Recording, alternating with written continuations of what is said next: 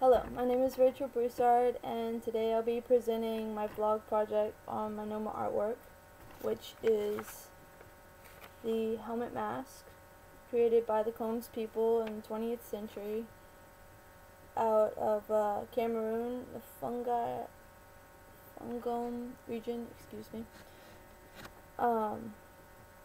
First I'm going to start with F2C2 on the artwork. As sort of seen in this picture, the eyes have very high relief and the mouth is very intricate and carved in to where it shows a bearing, like it's bearing its teeth, which has a very intimidating look upon the person who's looking into the eyes. It was meant to be a mask for religious and ceremonial ceremonies, where the shaman would wear it while he transcends, most likely on a lot of drugs, to go talk to their gods and goddesses. It has a religious and performance function, therefore. The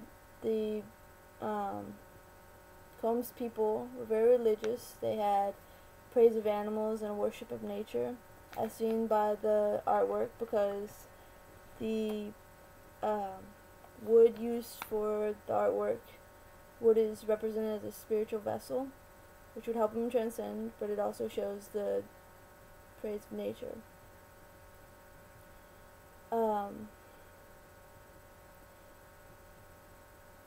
The intricate design all over the head shows that there's very little negative space.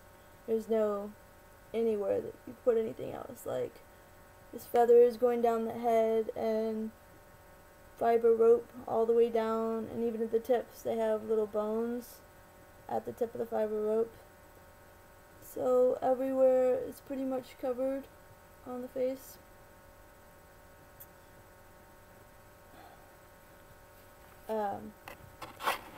Okay, so the tradition and change. I am comparing the helmet mask to the camelid sacrum. They both have a ceremonial and religious function, while the helmet mask is more intricate and has more pieces, which shows the sacredness and the difference between the cultures. The helmet mask also uses wood as the form of sacred vessel, while the camelid sacrum uses bones. Both objects, both artworks incorporate animal remains, while the helmet mask incorporates a lot more, because most of the helmet mask is used from animal remains, including different bones and feathers and horns. But together they show the praise of animals throughout different cultures.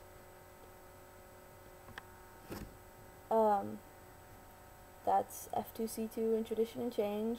I got my sources from NOMA and my notes on the camelid sacrum.